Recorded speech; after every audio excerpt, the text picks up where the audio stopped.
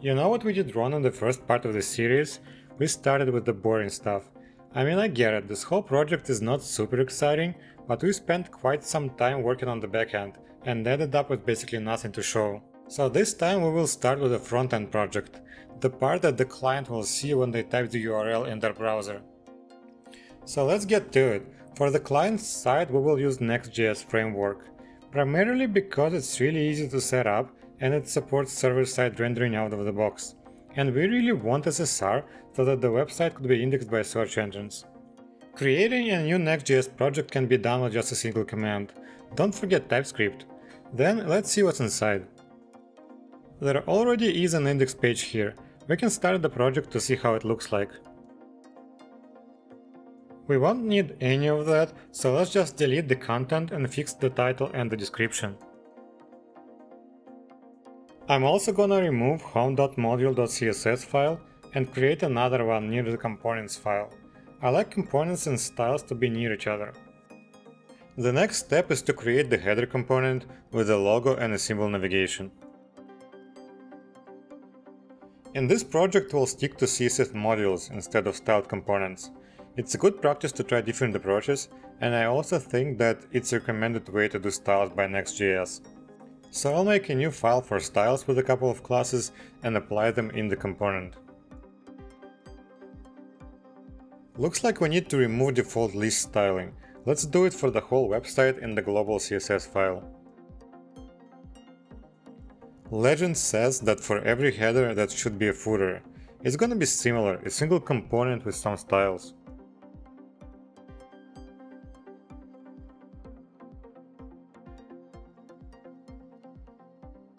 You may have noticed that we used the same container class on both components, and we will actually use it in the future, so let's extract it in a separate component.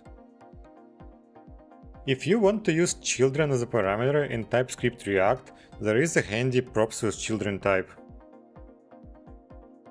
I also want the footer to be at the bottom, and that means to make our page to be full screen all the time. For that, I will just set its min height to 100 VH and make it a flexbox, so I could spread out its children. Then we can make our first section. Let's create a banner. It's just gonna be a picture with some text and a button. I already prepared a picture and I put it in the public folder.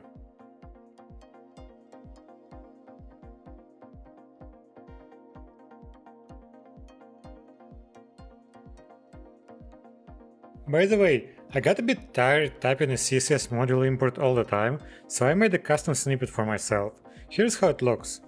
Now I can just type mcss and hit enter. The next section will be about us. It's really simple as well.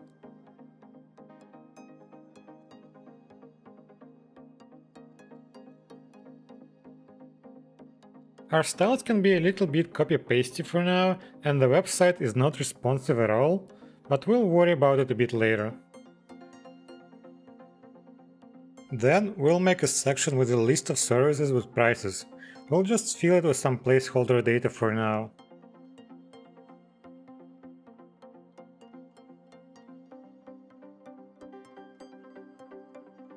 And before I forget, let's change the font to Poppins.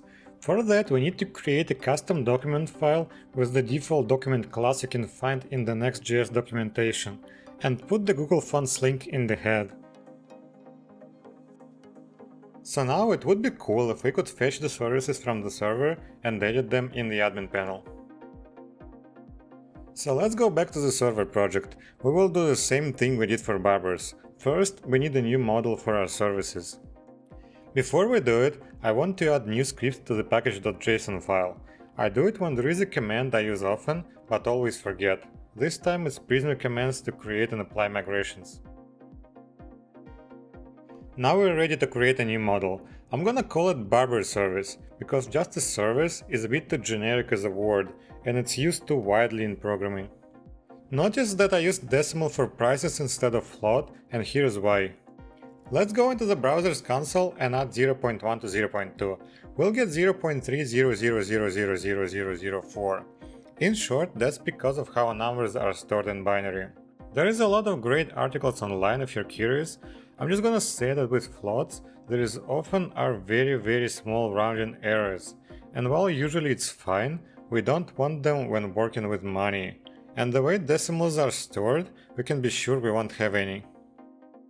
After the model is done, we can create a new migration, check that the code is okay, and apply it. And now we can create a new controller. First, I want to add the command into the package.json as well. Then use it to create Barber Services controller. It's gonna be very similar to the Barber's controller. First, let's make a DTO. There is no built-in type for decimals in JSON, and I don't want to convert them to floats, so we will send them as strings instead. Next, do DTOs for creating and updating. Set Prisma service as a dependency and make basic controller methods for getting, creating, and updating our new model.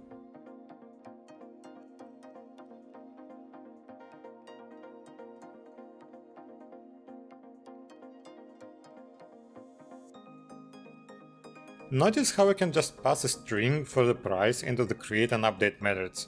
Prisma is smart enough to parse it into decimal. Now let's test it a bit. Create a couple of services and try to update one of them. Use the get method to see if they're saved properly.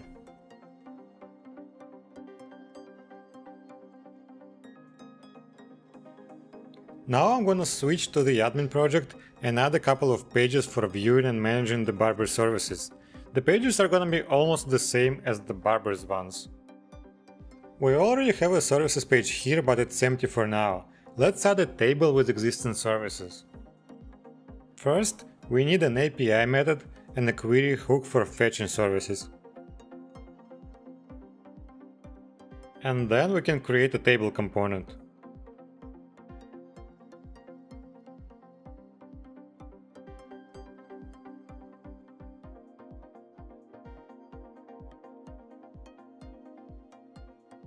We have a couple of styled elements that are the same on both pages.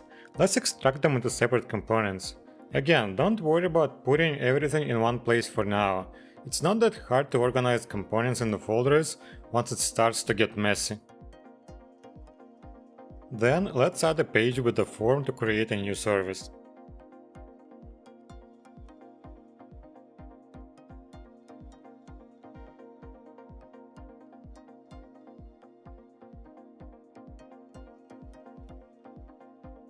We also need an API method and a query hook.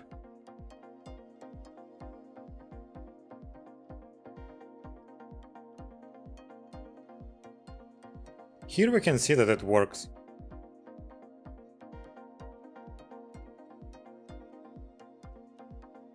And finally, the update page. We will create API methods and query hooks for fetching a single service and updating it. Don't forget to invalidate queries on mutations. For example, when updating a service, we need to invalidate a general query for services and the one for this specific service. And then we'll make an actual page and a form.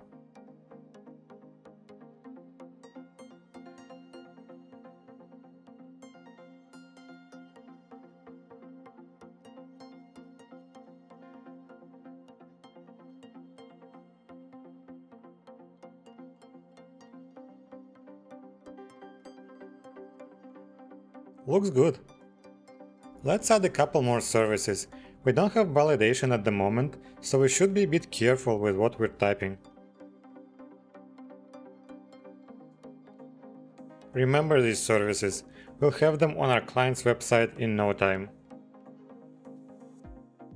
But before that, I want to do something really quick. We shouldn't worry too much about the design for now, but these links are unreadable. Let's change their color in the global CSS file. I'll set it to inherit instead of particular value, so the links will be the same color as the text around them. Yep, much better. Let's switch to the client project and open our index page. Remember, we need server-side rendering, so we can't just fetch data from the components. Thankfully, there is a special way to do this in NestJs. We need to define and export a special function called getServerSideProps. The function needs to return an object that will be passed as props into our homepage component. The most important part about this function that you need to know is that it will be executed on the server. So we don't have access to the user's data like local storage, and if we do an HTTP request in this method, it's gonna come from the server as well, not from the user's browser. And that's exactly what we need, because we want to fetch all the data and put it into the HTML before sending it to the user or to the search engine scroller. Before we implement it, we need a way to actually fetch the data. Let's go ahead and install Axios, then create a separate file for our API calls with a function to get the services. Then we can fetch the services and getServerSideProps function, pass the data into the home page and then into the popular services component. We will list all the services here for now, we don't have that many. Let's check if it works. Amazing. So that's it for this video. I think we did a pretty good job and we're gonna continue in the next one. Thanks for watching, guys.